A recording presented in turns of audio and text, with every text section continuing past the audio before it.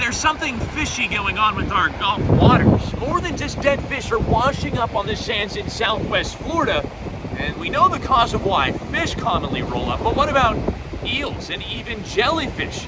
Is it connected to what we all call red tide? Is there something that we need to worry about, something that you need to worry about on your next trip to the beach?